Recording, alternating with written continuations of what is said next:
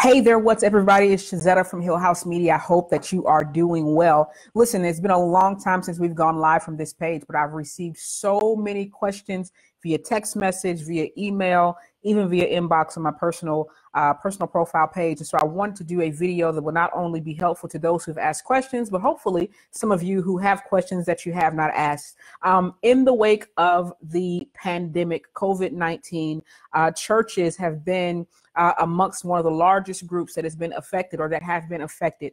Many questions have come in terms of how we continue to worship, how we continue to engage other communities, how we continue to engage our members, and how we continue to still be present for our parishioners, still provide worship experiences, opportunities for fellowship, etc. And so I wanted to come on today just to encourage you, but also to help you prepare for this coming Sunday.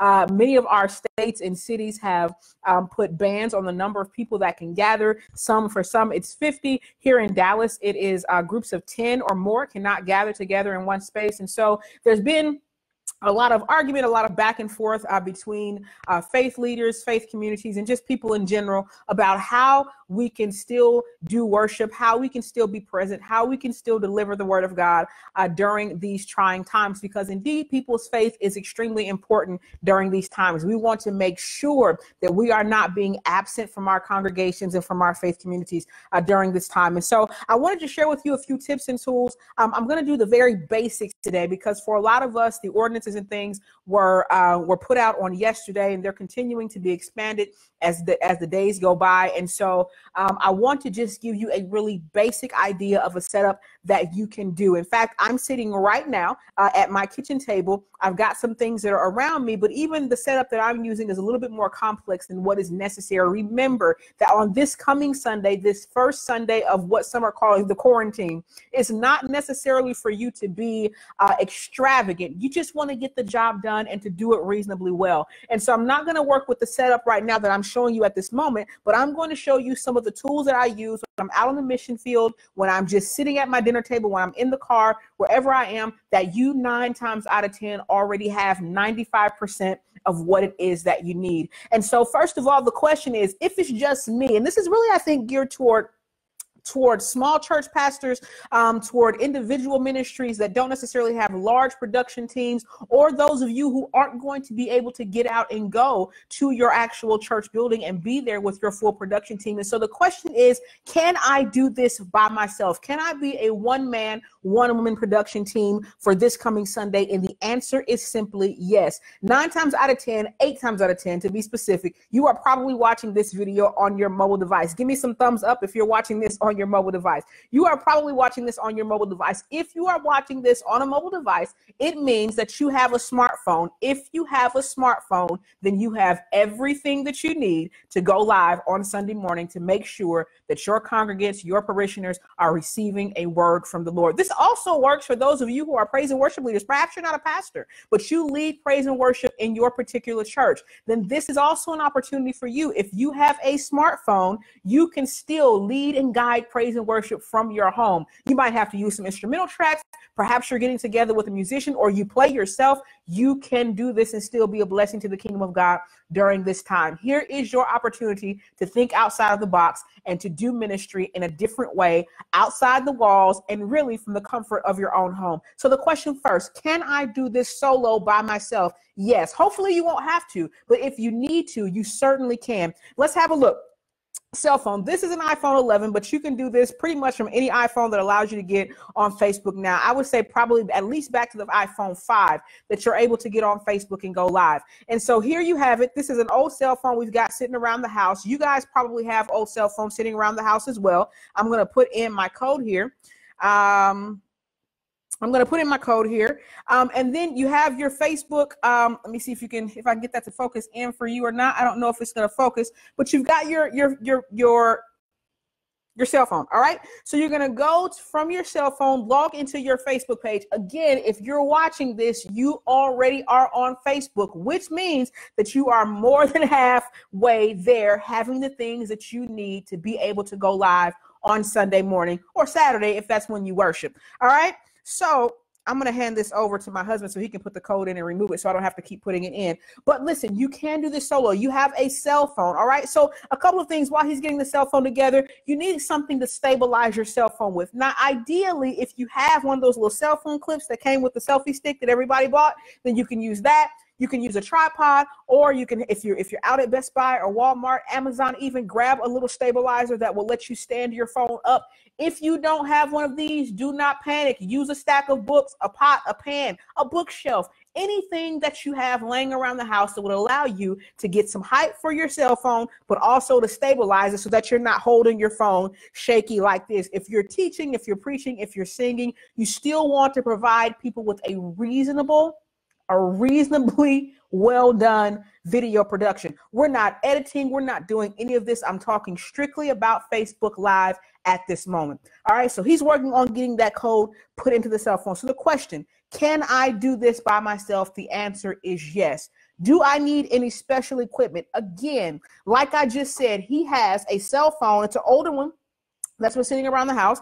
But if you have your main cell phone, that's fine. He's working on getting the code. It's taking him a minute. It's his cell phone, his older cell phone. But you probably don't need more than your cell phone. If you have, or like I said, a tripod or one of the cell phone stabilizers, you can certainly use that. One of the extra things that I use just for sound audio is here, this little lapel mic. This is probably $12. He's going to drop the link for this lapel mic down into the comments. This was ordered from Amazon.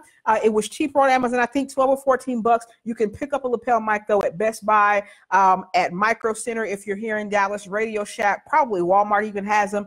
If you're out at stores anyway, any of your electronics stores will have a simple lapel mic. If you don't have a lapel mic, do not give up. Use your headphones, your little white headphones that come with your cell phone. They have a little microphone on them. It just increases the quality of the audio. But if you don't have a microphone, that's okay for this Sunday. Remember, the goal is simply to get the word and the worship to your people, not to have a perfect production this time. All right, so we go to our cell phones, we go to Facebook. All right, here's your Facebook app. I've opened up the Facebook app. So all you have to do is you want to go. If you're my personal friend on my personal page, you're going to see me go live in just a few seconds. All right, let's talk about it. So you can see this is a little bit out of focus because of the camera that I'm using right now is focusing more on my face than it is on, let's see if I put it in front of my face if it's going to focus. Probably not, so I'm not going to worry about it. All right, so I see a lot of you who are going live with your phone upright like this. Can y'all stop doing that, please? Stop it right now. For a number of reasons. It's just not a good look. But the second thing being that when you're ready to edit your video or to use your video for something else, then you end up with these big black blocks on either side. And so I have a lot of my clients who will send me video that they've shot holding their phone upright like this. Whenever you are going live or recording video, turn your phone this way. Do you see how the picture flips for me? And so you get a more wide angle view.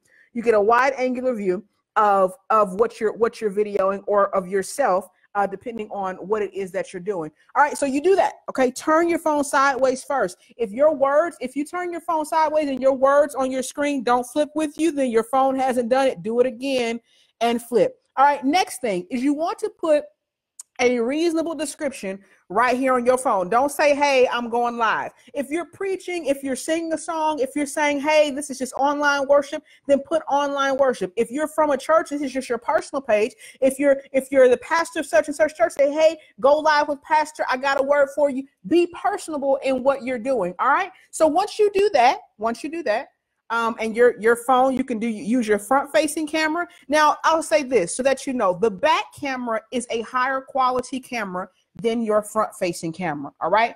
That's just technologically. Your back camera is always going to be a much better, higher resolution quality camera than your first camera. So if you have another person, a husband, a child, that's working with you and going to be monitoring the front part of the screen, then always use your back camera and they can be watching, making sure that everything is in or out of focus on your camera. All right. But if it's just you, because remember, you can do this solo. If it's just you, turn the camera and turn the phone and use the front facing camera. This allows you to make sure that your head is not cut off like mine is cut off right now, so that if you need to lean back to bring yourself into the full frame, you can bring yourself into the full frame of the camera. These are things that may seem minuscule, but they increase the quality of your broadcast 100 times over. All right, so you're turning your camera horizontally. That's important, right? You are making sure that if it's just you, that you are using the front-facing camera. The quality is not as crisp as it might be using the back camera, but at least you can make sure that people are seeing you. Let's talk about angles, all right? I see a lot of people who will bring their cameras down like this, and they'll look down at their cameras like this. And so what you end up getting is this strange angular view. This is not what we want to see. All right, so look. Again, when you're monitoring yourself from the front of the camera, it lets you see things. So guess what? If you can't see, let me see if I can fix it. If this is all you can see of yourself, this is all the people who are watching you can see. If this is all you can see of yourself, y'all excuse the clips at the top of my head, this is all the people. If this is all you can see, then that's all the people who are watching you can see as well. So having someone who is monitoring for you or monitoring for yourself, you want to be able to see it and do it well. All right, I see Dr. Hill, Dr. J has dropped multiple links. He dropped for you the tripod mount bracket that wasn't necessarily the one I was asking him for at the moment, but we will need it. I need the lapel mic to be dropped for them. So this bracket, how much is this bracket that you just put on here? Okay, we'll click on the link in a minute. I think it's less than $20 for the cell phone link, for the cell phone bracket, right? So if you want to stabilize your phone, you essentially would just bring it. Let me loosen this one up. This one works a little bit differently. You would essentially just put your cell phone into your bracket when you order it.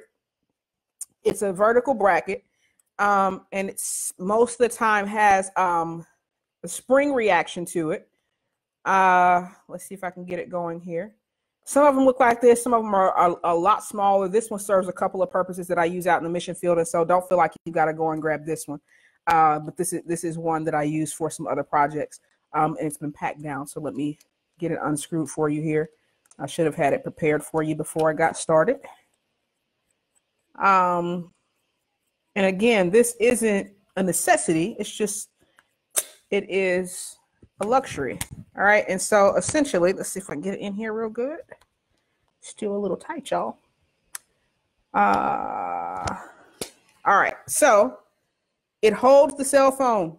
All right. That is all it does. It's nothing special. So if you can rig something that holds the cell phone like this, great. Or you can, like I said, prop it up on some books. You can do whatever it is you need to do. You just need your phone to be stable. All right. So we've put in our, we're going to put in a description. All right. So I'm going to say teaching others how to use Facebook Live. All right. So we've got that. All right. Now, so I've put that in, and then you'll see like some little icons that are up here in the middle. One of these lets me show or decide who it is that can see this. Now, because I'm actually live on here, so it'll say public, it says friends or friends accept. Okay, so you can show this to whomever you want it. So I'm going to make this actually, I'm going to make it an only me version because you guys don't need to see this and my other page don't need to see it. So I'm going to make it only me, and I'm going to go live. All right, so it's actually live at the moment. I'm the only one who can view it. You want to make sure that yours is set to public when you get ready to go live. All right, so now I'm going live. So if I'm doing this, if I'm moving around while I'm preaching and teaching and talking and being excited, then my camera is super shaky. Like, nobody wants to see that. So this stabilizer gives you a clean, hopefully even look, right? You can put this on a tripod. Most of them have a tripod attachment, or you can just set this on the table or prop it up some other kind of way. The cell phone things, if you're going to Best Buy, you just need a cell phone clip. It's all you're asking for, a cell phone tripod clip to take video. Really, you can probably get them at gas stations. They range from from $5 to $100 depending on what you're getting. Get something cheap that's going to serve your purpose. Remember, you're just preparing to go live for Sunday. All right, so you're making sure, let's recap. Yes, you can do this by yourself. 2, you probably don't need any extra equipment, but if you decide that there's some extra equipment that you want, then or you want to do a little better, then a cell phone holder is helpful for you. Perhaps a lapel mic, 10 or 12 bucks at the most, will do you to kind of ramp up your audio a little bit. And then you need to go live using your Facebook. I'm going to end that live that's there, right, on your Facebook profile page. All right, let's talk about how you connect with people, okay? When you go live, or can we just talk about just some basic etiquette? All right, how about that? Some basic etiquette. When we go live, on your personal page is one thing when you're just doing a social going live. All right, but when you're going live for a specific purpose, whether that be to make an announcement, whether that be to broaden out your brand, or in this case, to conduct ministry, whether it be through singing or preaching or teaching or praying, you want to have some basic etiquette. So here are some things that I don't want you to do when you go live. When you go live, I don't want you saying things like, all right, I'm just going to wait till some of y'all come up in here. No. When you are conducting your normal worship service on Sunday and you come to the mic, you say, okay, we're just going to wait until the rest of the worshipers that are coming late, we're just going to wait to get started until they get here? Absolutely not. Here's the beautiful thing about Facebook Live, that even though a live experience is available, you also have a replay option, which means that if people come in late, they're always able to go back and rewatch the video as long as you've made it available for them to watch again. And that's what you want. People may not be able to watch your video in the moment for a number of reasons, but you want to always make it available to them to go back and watch later. Replays are powerful when you're building an audience, okay? So we're not going to wait for people to come in. We get started. If you're going to start your virtual worship experience at 11 o'clock, then at 11 o'clock, it's good morning and God bless you. I'm so glad you joined me. Not, hey, everybody, I'm going to wait till 5 more. Y'all come in here. No, whether anyone is there or not, you are going to begin your experience and begin it strong and well, all right? Secondly, Facebook Live, although you can see yourself, is not your personal compact mirror. Please make sure that your hair is in order. Forgive my clips. I just retwisted my hair. Make sure that you've adjusted your makeup. This is not the place to begin adjusting and fixing and making everything. It's not what it's for. Again, for those of you who are in front of people every Sunday, whether you're preaching and teaching, I hope that you're not getting up and standing at the podium, straightening out your tie or freshening up your makeup. I hope that you do those things before you leave the pastor's study or the choir room or wherever it is that you're coming from. These are things that are important. You want to make sure that you are providing a meaningful and valuable experience for the people who are watching you and joining you. Remember, this is not necessarily ideal, but we don't want to become lax just because we're doing it from our dining room table. We still want to do it in a spirit of excellence as much as is humanly possible. All right. So those are my 2 etiquette things. All right. Start on time. Don't wait for people to come in before you start talking. And secondly, Facebook Live is not a mirror for you to get yourself together while you're waiting on people to come in. All right.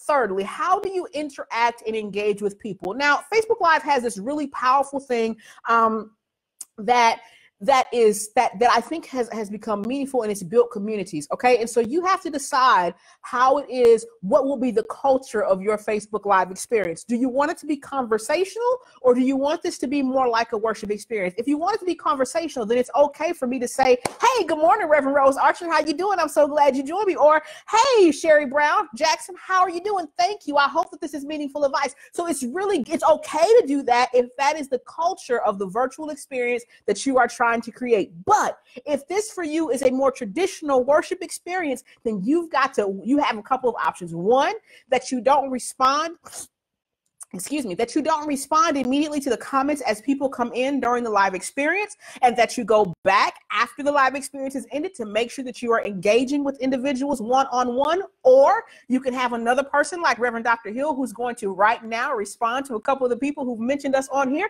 who said, he's going to respond, and you're going to see a couple of the comments come up. And so you can have a person, if you've got a spouse or a child or a church member, someone that's monitoring and responding to those comments for you, or you can just ignore them altogether. I hope you won't ignore them altogether. I hope that if you're a solo producer, that you'll go back and you'll respond to them, or that you'll choose that the culture of what you're saying is going to be conversational. Here's the challenge of a conversational culture on your Facebook Live if you are preaching on a Sunday morning, right? Somebody may say, amen, Pastor. You don't want to stop and say, oh, thank you, Reverend Leon Parker, for saying amen. It might just break up your flow a little bit, depending on what kind of preacher you are. For a Bible study setup, though, it might be a little interesting. So you got a question. So tell me what you think about XYZ. To ask a question and wait for some responses. You can set the culture for your Facebook Live, and so do that. And as we set culture for our Facebook Live, it will also help to dictate the types of audiences that we draw outside of our congregation that normally joins us on a Sunday morning. All right, so we see Reverend Dr. Jeremiah Hill. He's working with me. He's sitting over here to my right off camera, but he says, thank you for tuning in, right? So you want to have people, if you have someone working with you, and that person doesn't have to be in the house with you. What do you mean? Well, what I mean is if you're going live from Facebook and you have someone else who also has access, they can be commenting with you. If they don't have access to your individual profile or your church page, then you can say at the beginning, God bless you and good morning. I hope that you all are doing well. Thank you for joining us for our live worship experience today. Sister so-and-so or brother so-and-so is going to be helping us, so be sure to engage with him. If you've got prayer requests, Dr. Jeremiah Hill is here to make sure that we get the prayer requests so that we can pray with you online. So announce who your team is. We can do this in partnership from across the country, across the world, even without ever leaving our households. And this is the paradigm shift that I hope we will begin to embrace as God takes us through this changing of seasons in ministry and in church and just in culture in general. So when you're engaging with people, set the culture for what your Facebook Live will look like. And it can look different from a worship Sunday, from a Sunday worship to a Bible study to a prayer meeting. It can look different from week to week, even from one service to the other. But at the beginning, try and set the culture so that you can remain focused on what it is you are trying to get out. All right. Also, and be personable. Be personable. Conversationalism is wonderful. It's a wonderful way to do Facebook Live, but be personal. Don't sit there and look serious and have a sober face. Be expressive. People are watching you. You have more access to people, right? You have more access to people through this medium than you have on your Sunday morning. And so don't sit there and be stoic, but engage people. You've been welcomed into people's homes. And here's the thing, invite people to share. God bless you and good morning. Welcome to the broadcast of such and such church. I'm excited that you're here. I hope that you'll hit the share button and share with your friends and neighbors who are also in their homes. We can do this together. Let's grow our faith together. So we want to be communicable.